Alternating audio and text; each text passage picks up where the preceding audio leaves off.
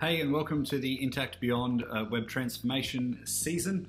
My name is Nathan Dale. I'm the CEO of Intact Beyond. Thanks very much for joining us. We're a collective of subject matter experts who have all come together to help communities get through this time and thrive beyond.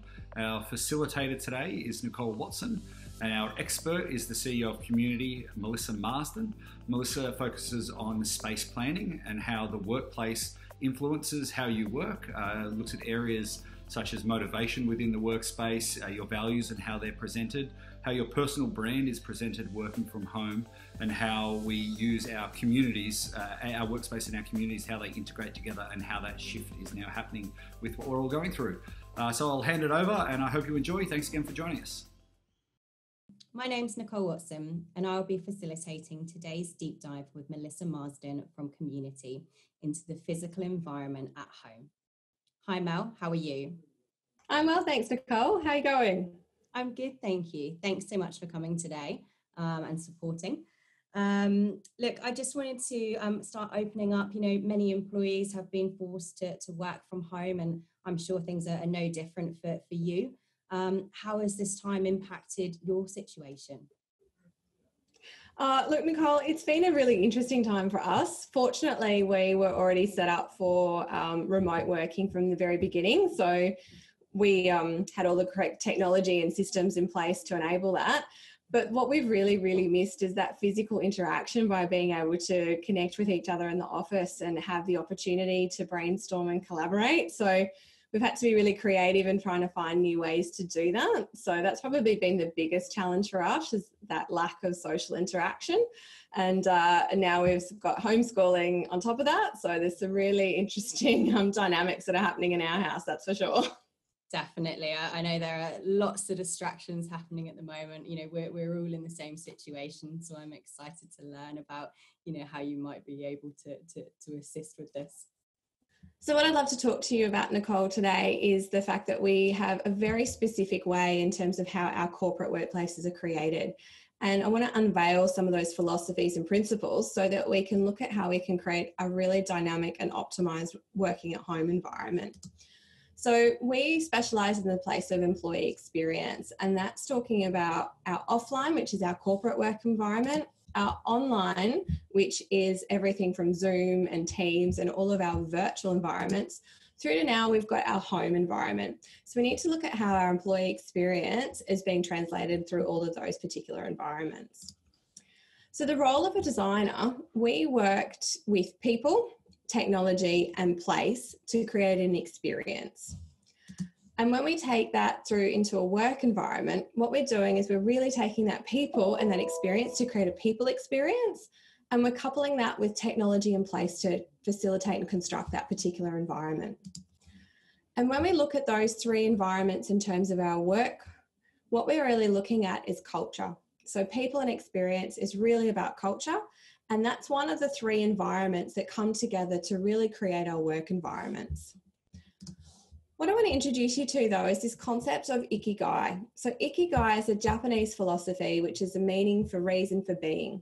So in Japanese culture, everyone has a reason for being, and that's what they describe as being their ikigai. And it's made up of 4 spheres. And those 4 spheres, where they intersect, at the very center of that is your ikigai. And by having those 4 spheres in balance and alignment is when you can actually feel like you're living your ikigai. So those 4 spheres cover what we love, what the world needs, what we can be paid for, and what we're good at. And when we're living in perfect harmony, we're living in our ikigai. But if anything is feeling a little bit out of misalignment in our life, it can be usually found that it's one of these spheres is not being fulfilled. So if we're doing what we love and what the world needs, we're fulfilling our mission in life. And that means that we might have delight and fullness, but we're without pay. Now, an example of that is that you might be volunteering in Africa to help build, schools for disadvantaged children. However, that's not a sustainable long-term ability unless you've got another way of finding funds to be able to sustain that in a longer term. And the same goes for different elements of your life. So if you're looking at where you're probably out of alignment, this is a really good way of helping you identify that. So that's helping you really connect in with your purpose. And the reason that this is important is because that when we are living in alignment with our purpose and it's infiltrating all of those spheres in our in those environments, we're really getting a really holistic experience in our workplace environments. So our people experience is facilitated through a brand-led culture. Our technology is our online sphere and our place is our offline sphere. But what we've got at the moment is with the recent pandemic is that our workplace, our offline has actually split. So we've got a work environment and we've also got a home environment. So that's really added a whole nother layer of complexity to how we're operating. And we don't have as much control over the home environment as we do as in our workplaces. So what I want to try and do is unveil some of those things so that you can see and bring those to your own home. Now, why is this all so important and why is it important to me as an individual? Well, when we have purpose in our lives and we are living in alignment with our purpose, we can start to feel much more fulfilled. And when that purpose is being infiltrated through all of our offline, our brand-led culture and our online experience, we're really creating a very holistic and positive experience. And when that's happening, we're feeling far more engaged. And the impact of that is that when we feel engaged, we know that through our research, we found you have enhanced job satisfaction, you're happier, you're healthier, you're much more creative and innovative, you have a feeling of growth, you feel valuable, you have stronger team relationships and you feel much more productive. So if we can create an environment that makes you feel connected back to your purpose and that you're more engaged, we're able then to actually feel much more fulfilled in our own personal lives. And a lot of that comes down to how we look at that from an environmental perspective. So, look, I think some things that are key for me there is the purpose piece. As you know, I come from a recruitment background, and you know we talk a lot about the employee experience and the employee value proposition. We know that purpose plays such a key part in productivity and happiness. You know, we spend 80% of our waking lives you know, at work. So it's really important that we are connected, you know, with that purpose and that we're happy, you know, in that environment. And I know that, you know, that's what a lot of people are craving, you know, at the moment is that connectivity, you know, with our colleagues, back to our environment.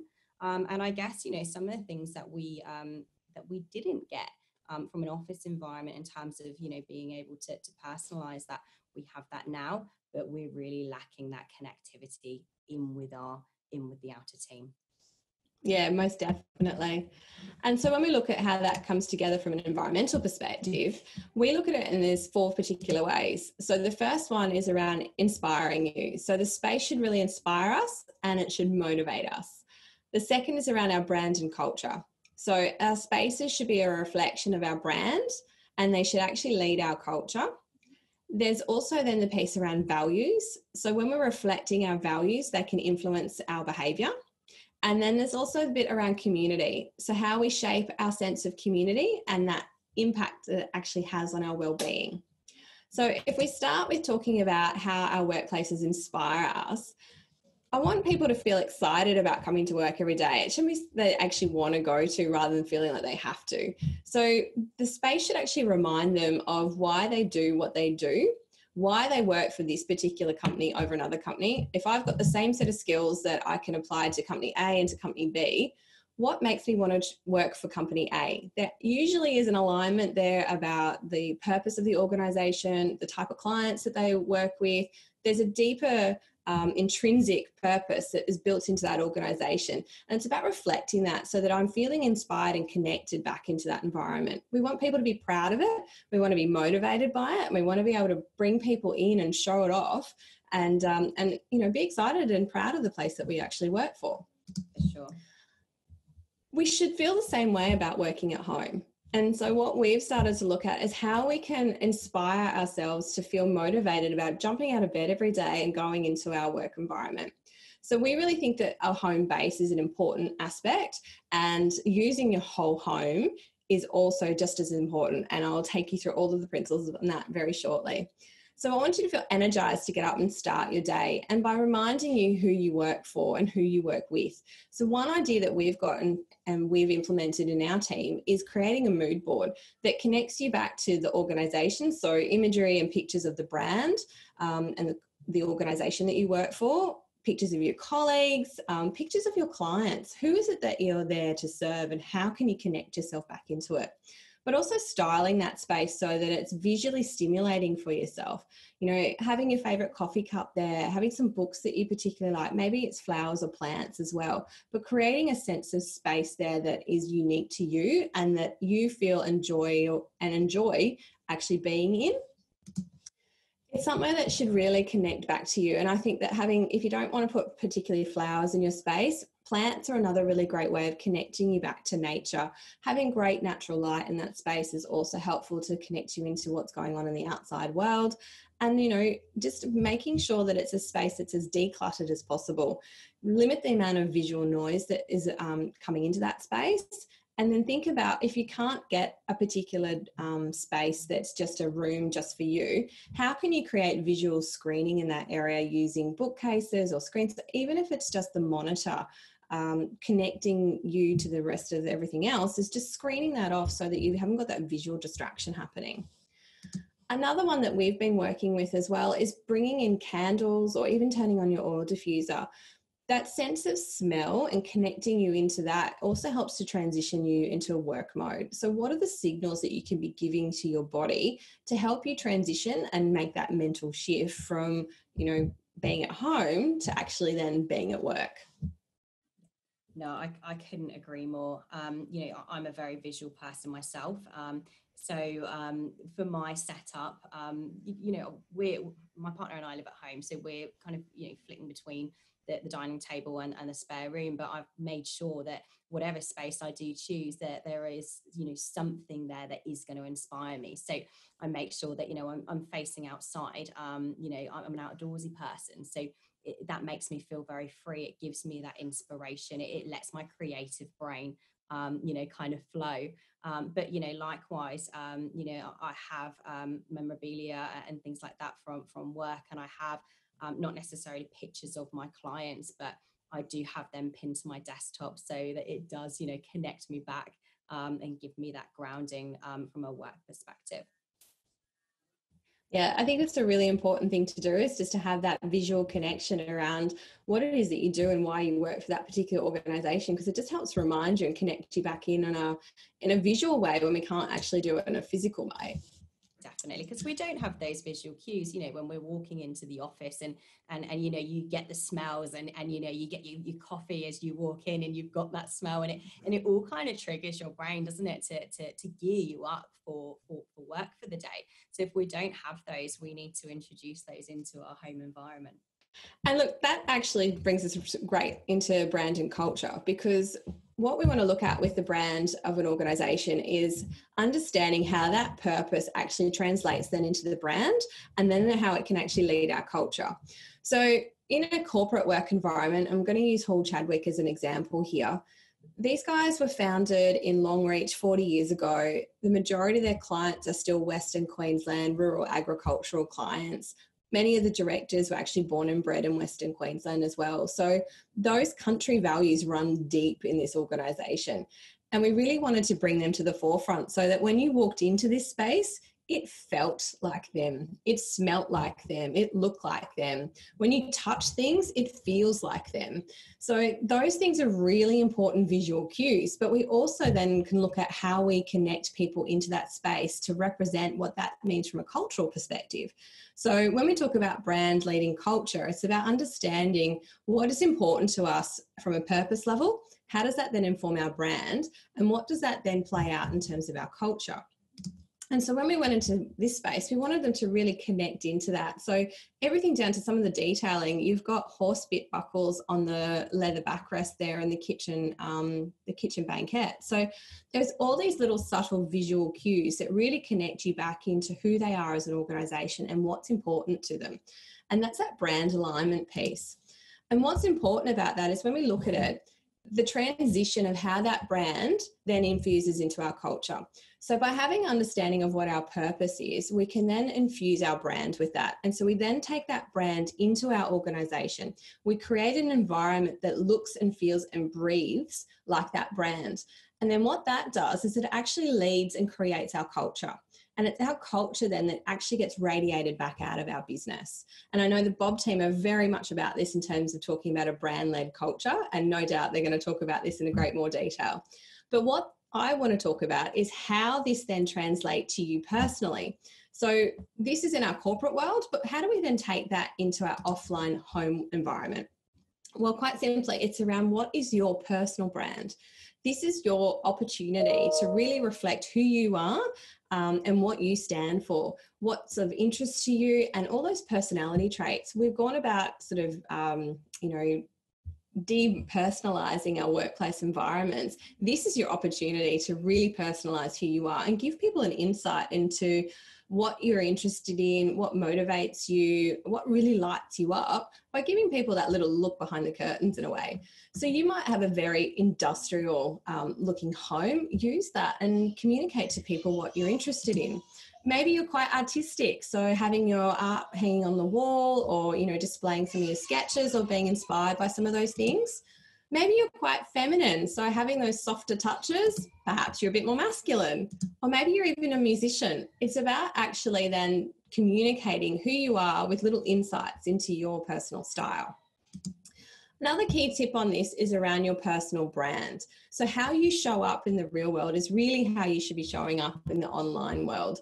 So the way that you dress, the way that you do your hair, the way that you carry yourself, all of those things should then transfer over into your online presence. So some of those things are, show up exactly how you do from the offline into the online. Consider what your background is communicating about you. My background here is I love to paint and I love plants. So they're things that I've been able to bring into my personal background. If you don't have the ability to create a beautiful real-time background, there are so many options online now to create great virtual backgrounds. And here's just an example of how that can translate. But if you are fortunate enough to have some of that real-time space, think about what it is that you really enjoy, or what's something, a little insight into you that other people might know about. Maybe you do have a really beautifully designed home and you've got a fantastic book collection and a beautifully styled bookcase. Maybe you're into cooking and you have a fabulous kitchen, or maybe you're into collecting items and you can give people a little insight into all of those collectibles that you've been putting away. The other things that we want to consider are how we actually set our cameras up and how we position ourselves to the screen when we're communicating over Zoom or Teams or any of those other things, because those things are really important in communicating our physical presence, because we can't read body language anymore. Everything's happening across the screen. So camera position is a really good one. Make sure that your camera's sort of popped up and you've got it on the right height, that you've got the appropriate levels of lighting happening, that your background's considered. You don't want to be having clutter and mess and those sorts of things happening in the background, but also that you're making eye contact at the right level too, and that you're not looking down or looking off into the other screens. Is really interacting with people, because we can't have that physical eye-to-eye contact because we're not in person anymore. We need to try and replicate that to the best we possibly can. Now, with your online setup, it does not need to be fancy. This is exactly what I'm looking at now on the other side of this screen, which is what you can't see. But my computer, my laptop, is chalked up on a couple of reams of paper in a box. I've got, luckily, 2 screens, which makes my life very easy. But in terms of my lighting setup, it doesn't need to be fancy. I literally have a bedside lamp and a desk lamp that actually has a piece of baking paper put over it because it's too bright and it glares in my eyes. So whatever works, just set it up to the best of your ability and use what you have. Fantastic. Thanks, Mel. You've definitely got my mind thinking about, how I show up on screen, where my camera's positioned. Definitely some great tips for me. I think one of the key takeouts there is also, it's true. How often do we get to really express who we are and our personal brand, and give our clients, our customers and our network a slice of our home life? It is so rare. So I think it's a great opportunity to really go out there and express yourself. Have you got any advice around, the do's and the don'ts around that at all? Look, I think it's really important to put yourself out there a little bit more than we have previously. And the things that you would have had on your desk at work is maybe they're the things that you want to have either in front of you or behind you in terms of communicating. But I think it's also just really important that you get up and you show up every day in the way that you did offline, in the same way that you can do that online. Fantastic. Thank you. So we then spoke about values. Now, when we talk about values, they are the elements that actually live inside our culture. So what do we value as an organisation? What is important to us? Now, values can sometimes get a little bit construed, but if you break it down, it's really just, what are we valuing as an organisation? What do we stand for? That's exactly what values are. So when we look at that, we actually then can articulate what it is to be living in alignment with those values. And that's how we describe our behaviour. So I'll pick on a really easy one. If we want to be collaborative, and that's one of our values, what does that actually look like from a behavioural perspective? Usually it means that we're problem solving together, that we're communicating as a team, that we're coming together and we're working through issues and we're solving things and we're quite collegiate. So that's a really simple example of how a value then defines a behaviour. So when we understand what the values are for an organisation, we can then determine what those behaviours are, and we then can start to positively influence those behaviours and how we create the physical environment. Now, what we're probably experiencing quite a bit of at the moment is just general fatigue and energy depletion. And a lot of that is because we're having to physically think about the things that were previously quite natural, because all of the physical environment and our routine was cued in a way that we didn't actually have to think about it. All of these things became unconscious, whereas now we don't have those physical stimulus, and we don't have that routine of getting up in the morning and commuting to work and arriving at our workplace. We're having to actually physically think about these processes and making those mental shifts quite consciously from those different environments. So when we look at this from a corporate perspective, we look at flow. So flow is around the sequence of activities, what we do, in what order and when, and it's all about our routine. We talk about spaces. So different furniture actually creates various postures and work settings. So if you think about it from the concept of activity-based working, it really is that. It's about creating a space that creates an opportunity to do a particular activity and perform a specific task. It's a different posture, and it also brings a different physical energy to it. So it's about shifting up our working modes. And then the last one we look at is our zoning. How do we arrange our spaces and what do they do in relation to one another? So quiet spaces versus noisy spaces and collaborative spaces. It's about looking at how all of those elements come together in an environment.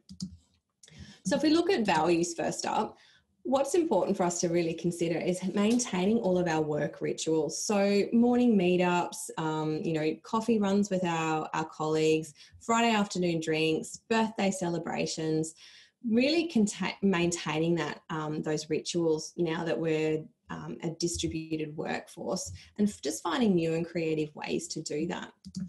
But also starting new work rituals. Now, in our workplace environments, we create environments where people can come together, and often described as serendipitous moments.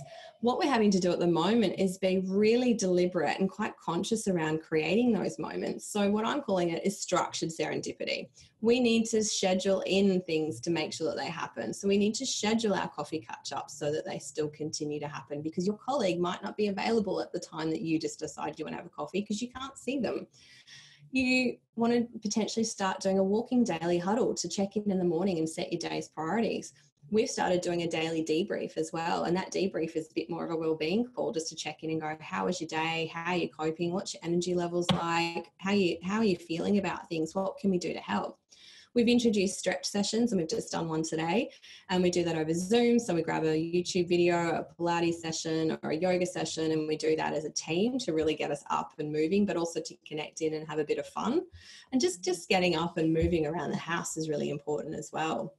But it's also important to maintain some of your personal rituals. So like, get out of bed, get up, have breakfast, have a shower, do those things, but then also look at starting new personal routines and rituals. So this is a real great opportunity for you to shake up things and how you're doing things, because what worked in the 9-to-5 work day is probably not going to work for you right now. Things are different. Your routines can be quite different. Perhaps you want to get out and play with your kids for a couple of hours in the morning and then get stuck into your day. Maybe you want to go for a run at lunchtime. All of these things are up for negotiation at the moment so that you can find the best thing that's going to work for you, because the routine that you had prescribed to you in your corporate work environment is shifted.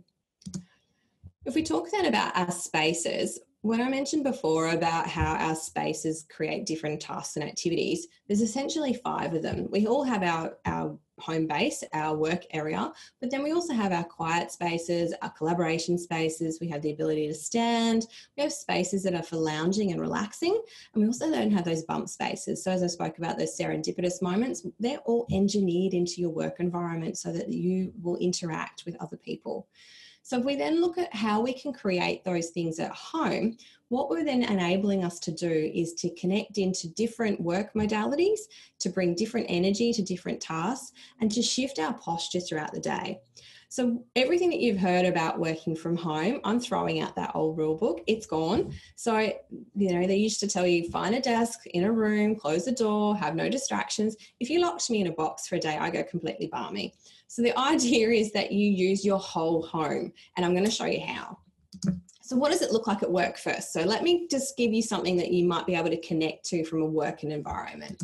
So the first thing is around collaborative spaces. So every business is going to be different. Your business might be very collaborative. You might actually be on the converse of that and be quite individual. So when we design a corporate work environment, we look at the range of spaces that we need and we work out the best ratio to help guide the values of the organisation. So again, what are the behaviours we want to see? And then how do we align that and guide that through the spaces that are provided? So if we want to have a very collaborative work environment, we provide a lot more collaboration spaces because it gives people that physical cue that you want to be interactive. That's going to work for the organisation and what kind of goals and purpose they're trying to achieve. So there's 2 examples there on the screen. It might be a collaborative whiteboard setting, or it might be digital and you're all coming together around a piece of furniture. You might be a more individual type of working and you have workstations, then you've got your stand-up desks here. Maybe you've got a kitchen area where you can all come together and it's, again, having the opportunity to have a coffee, have a meeting with another colleague. And then there's the other spaces there around having the ability to have a quiet coffee in a lounge area, so it's a bit more intimate and a bit more relaxed, or then being able to collaborate in that other area. But the idea of having these different spaces is also enabling people to move around and have that physical activity through the day. We're not sitting stagnant, we're getting up and we're moving. So even if you think about your standard work day, you'll come in, you might go and grab a coffee with your colleague, you might go out for lunch, you'll be moving into a meeting room to have a different meeting. You're not sitting in front of your screen all day, which is what we're doing now, because our meetings are one after the other on the screen. We're not having that ability to physically get up and move. So we've got to look for other ways to be able to do that. So what does that look like for us at home? So at work, you might have your offline, your general work desk. So this is where your home base is, and this is where you get the majority of your work done. At home, that might be set up at the kitchen table. You might be lucky enough to have that office space and you can implement all of those beautiful things about styling it and doing your mood board. But even if you can't do that, creating some of those physical cues around you at your home base is going to be important to helping you shift into that mindset of actually working. And then we look at what is happening on our online. So we're looking at using Zooms, potentially you've got Teams, other tools such as Basecamp, Paper, Miro. There's a variety of online tools then that can help facilitate our working environment. So, as an example, having that clean desk, clutter-free, bringing in your plants, having your candle, having your vision board there, just really connecting back into who you are and what you're trying to do and who it is that you're working for. Some really simple ergonomic tips is always helpful as well. So your desk should be around 700 millimeters high. Your elbow should be at 90 degrees to the desktop. If you want to know exactly where to put your screen, if you extend your arm out parallel, the center of the screen should be at the end of your fingertips. When that center of the screen is the end of your fingertips, it's at the right distance and height for your eyes and to not cause any eye fatigue and also neck pain. If you're going to be standing, again, 90 degrees for your elbow. Really simple tips, and then your ergonomics don't need to get too convoluted. We also then look at what our bump spaces are. So a bump space in a corporate environment is typically the cafe and the kitchen, wherever the coffee machine is generally, because that's the space that we all kind of want to congregate to. So the activities that we would then have in that space is we're running into colleagues, we're having a chat, and we're just really having that informal banter. The way that we can replicate that at home is to have those conversations in our kitchen. So if we're having just a general morning catch up or connecting with our team for a coffee over Zoom, we can do that out of our kitchen and just changing up that atmosphere and that background and the feeling of that space for ourselves. But then also think about how you can switch up your technology and even just using different devices. So rather than carrying your laptop around the whole house, perhaps what you're doing is actually connecting in on your phone and doing a FaceTime call. Maybe you're having a chat through WhatsApp or on Teams or in Slack. There's so many different ways that you can connect that don't always require you being face-to-face on your laptop. Our collaboration spaces are spaces that are usually a table with enough space to seat 6 or so people around it. You've probably got a whiteboard and the ability to communicate and brainstorm. At home, the closest comparable space that you've got for that is usually going to be your dining table, because it's got multiple settings, it's got a large surface, you can spread things out and you can start to really work through your problems, and just the way that you would in a corporate environment. Again, online, looking at collaboration tools that enable you to communicate and connect with people, such as Zoom and Teams and Basecamp, Paper, Miro. I mean, these are only just a few examples of what's available out there. You need to find what's going to work for you and for your organisation, but just exploring that and looking for different and new opportunities. Outstanding spaces in our work environments are also a great opportunity for us to get up and move. When we're standing, we're actually starting to boost our metabolism because it's enabling us to shift some of those blood glucose levels, which helps to start to wade off that afternoon lethargy that we start to feel. So potentially what you could do at home is go outside and go for a walk. Have a phone call, have a FaceTime call, but get active. Take the dog down to the park and have that conversation in that space. But just thinking about things in a different way. The lounging spaces at work are a great space for us to sort of sit back and relax and have a casual conversation with a colleague or to work informally. At home, the same could be done in your lounge room. You know, perhaps you've got the kids around, so maybe you're going to have a phone call or a FaceTime call, or you maybe just want to be sitting there and reading a document. But it's about looking at different spaces in your home and how you can use them to create different activities and shift that mental energy that comes with every particular activity.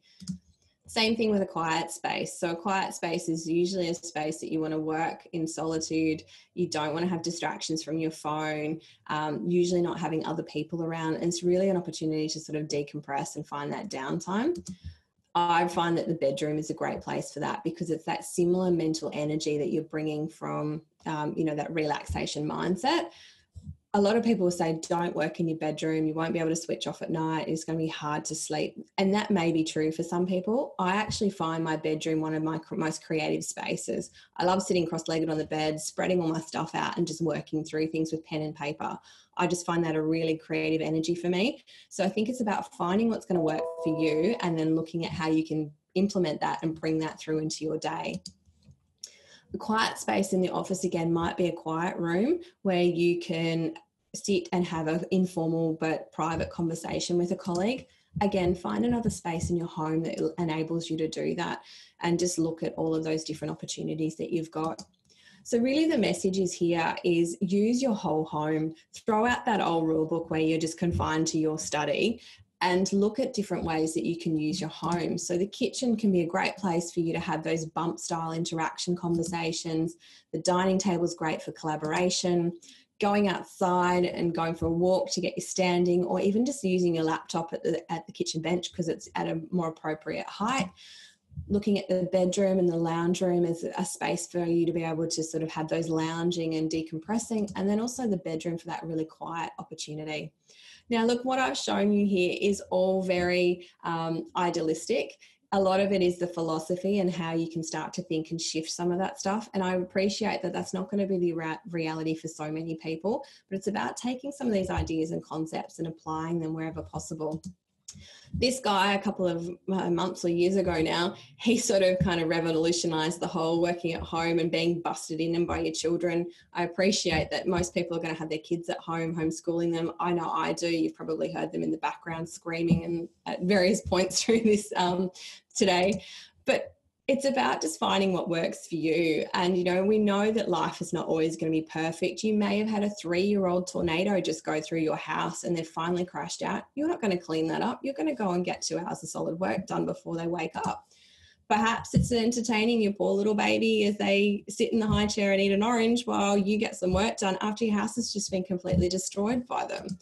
Or maybe you just have to stick the wiggles on for a little while you can get that Zoom call done, or they have to join you for the Zoom call. So look, I appreciate it's going to be different for everyone, and it really is about finding what works for you, but it's also about shifting that mindset and thinking creatively about how can we use different parts of our home to achieve different outcomes. Fantastic. Thanks, Mel. I mean, for me personally, I've definitely tried to switch up the devices that I've been using. But in terms of the spacing in our small apartment, you know, we have been switching between the dining table and the spare room, but we haven't thought to, you know, maybe utilize the balcony, or maybe, you know, sit on the lounge, or maybe to take that, you know, to have that quiet time in the bedroom, you know, if you're working on some paperwork or something that really does require your full attention. So I think that's absolutely fantastic. And I can't wait to sit down with my partner and try and work out a bit of a schedule. You know, also touching upon, you know, the other people that you share your space with as well. I mean, you know, not everyone is lucky enough to live on their own. And as you mentioned, everyone's got, you know, kids and dogs and cats and distractions left, right and center. So how would you maybe suggest, you know, kind of having that conversation, approaching that conversation with your household about the use of the different space? And would you suggest a schedule or something like that? That's actually a really interesting question, because we're going through that whole process at the moment. And you know, my husband's having to sit at the kitchen table. That was him with our daughter there. And, you know, we've got our daughter at home here with our nanny a couple of days a week. We've now got the kids home 4 days a week, you know, permanently. And it's just really trying to find a different way of working. So we're actually looking at time blocking and working out. So he's got the morning shift, I do the afternoon shift with helping the kids from the homeschooling, and we shift that up. If he's got to go to meetings or I've got to go to meetings, we kind of work through that as well. And then it's just being conscious and respectful of the fact that, you know, he's working as well as I'm working. And it's just about how can we use those different spaces at different times so that we're both getting the best of what we need. Sometimes it's a bit ad hoc, but anything that we know that is pretty scheduled in, we're conscious of sharing that. And so every morning it's kind of like, okay, what have you got on for today? I need to do this, you need to do that. And it's about sort of managing each other's expectations. And now we've had to have this whole other routine applied as well with the homeschooling. So it's about setting the kids up for the day, going through their lesson plan, and then kind of working out what they need to do, and then being available at key times to be able to sort of provide further input and feedback to them as well. Fantastic. I guess it's like, you know, that startup meeting that you'd have with your colleagues at the beginning of every day to work out, you know, what your priorities are and where you're going to be. You kind of have one of those internally across the household now, don't you? Yeah, we do. It's a daily huddle for the family team. And look, the last thing I want to speak about today is around community. And obviously community is something that's very close to our hearts. It's something that we actually branded our business after. And the reason that we've done that, and what we feel really important is with this, is that wherever people meet and interact, a community is formed.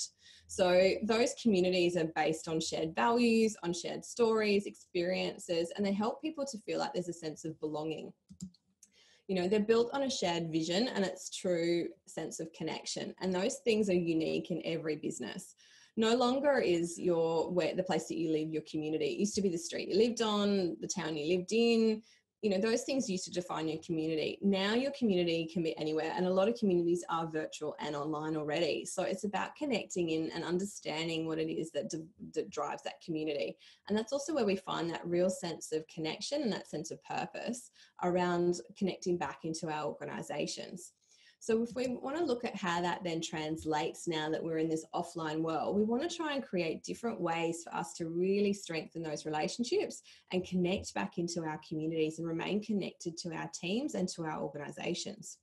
So some of the things that we would have done offline in our work environments is those collaborative conversations. So the online water cooler, what do we do there? You know, we can't physically just pop down to the cafe now and have a quick chat in the kitchen over the coffee machine. So what we've got to do is look at new and creative ways that we can do that to replicate that social banter and have that just that ongoing dialogue with our colleagues. You know, we don't have that person sitting next to us and go, oh, you know, what was the latest Netflix binge that you had, and what should I be watching? We need to find different ways to do that.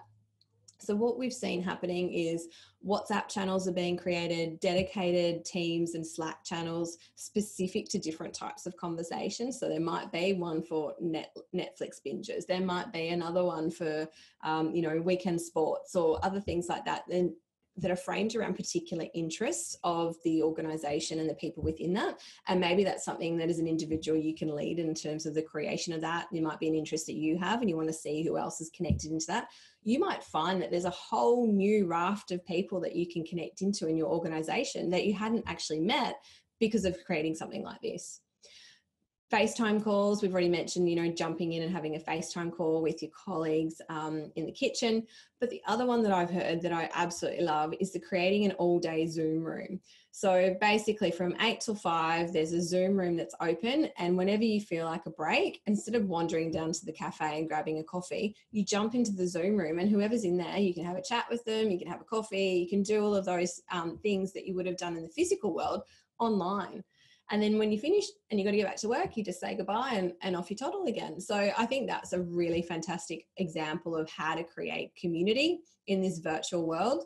Facebook's been doing it for ages. It's just about how do we then replicate that from a work perspective? And it's all of those similar principles. Collaboration is another big one that actually drives that sense of community. So if we're able to physically collaborate in the offline work environment, we're doing that with a whiteboard. We're actually standing around or sitting around and we're communicating in a group in a dynamic way, and we're all being able to share ideas and put them into a singular space.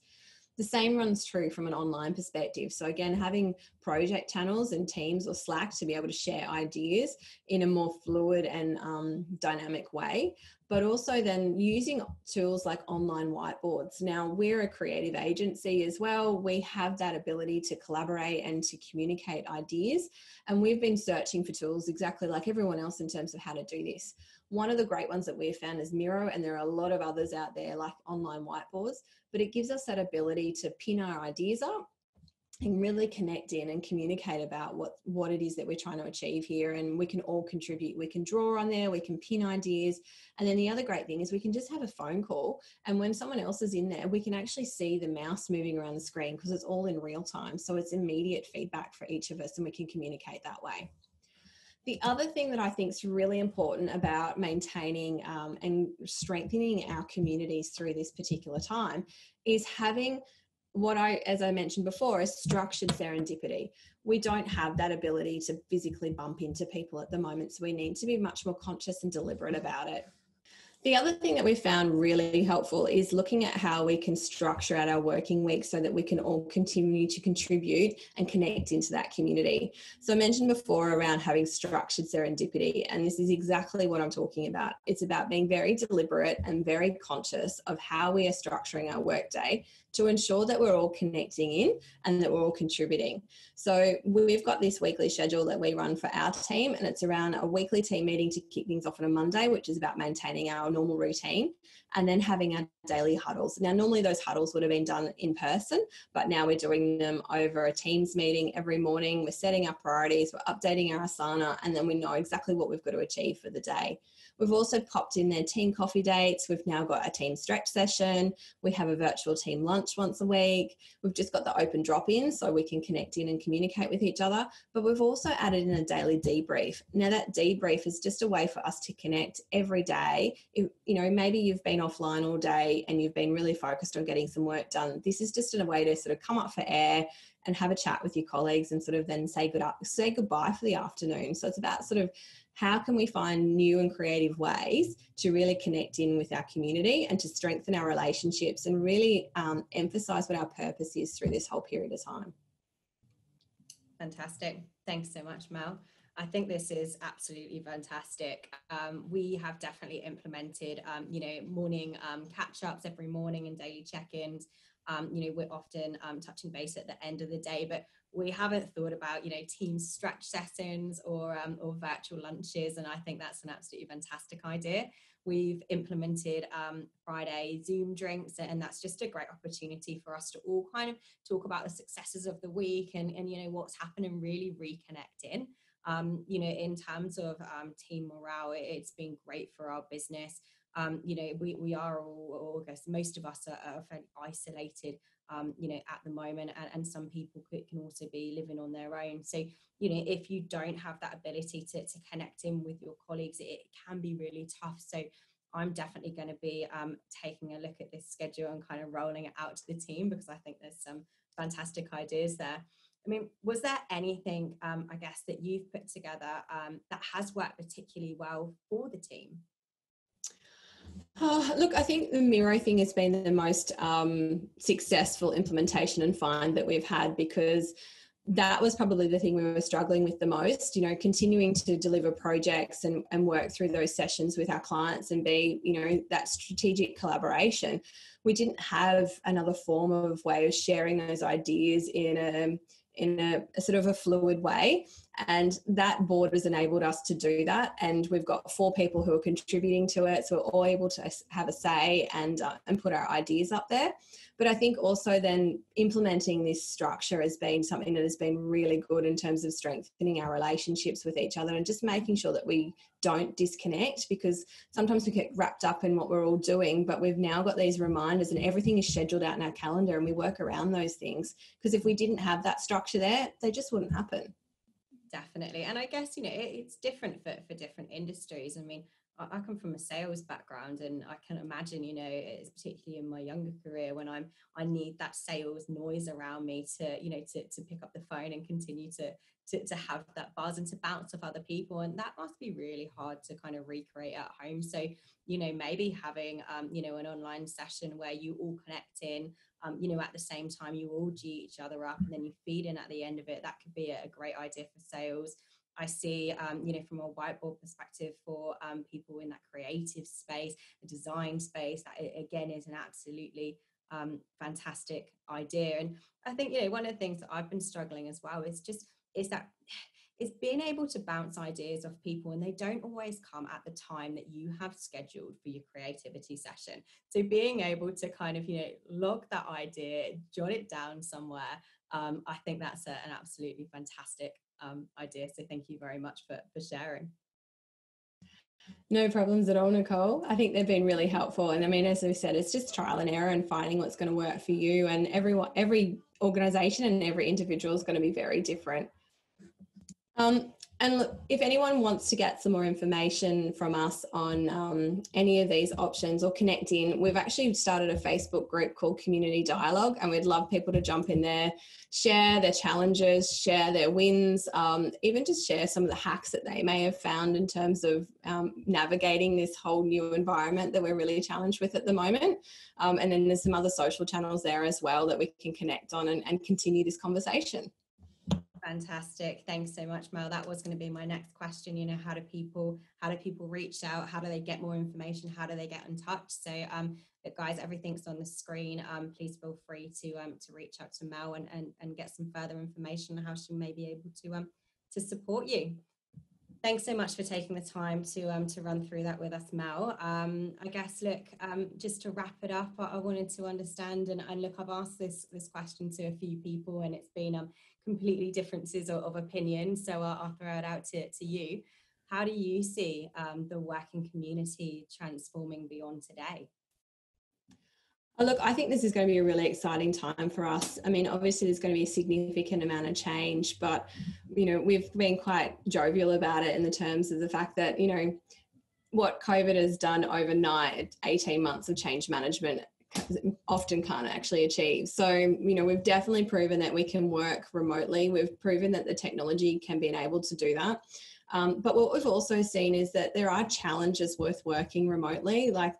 It's very different. We're also working in a very different environment at the moment. I mean, this isn't normal. This isn't natural. We're all confined to our homes. So the challenges that we're presented with in this particular time is very different to what work from home would be on a general day-to-day arrangement that you do by choice and that you do it by design. That's not happening to us at the moment. The way that I see this shifting is that, organisations are going to potentially start re-looking at their space, how they're using their workplace environments, what the opportunities are there to look at different ways of working in the future. But I think what we've also really identified is the real reason that we have a work environment, and that's around that social human connection.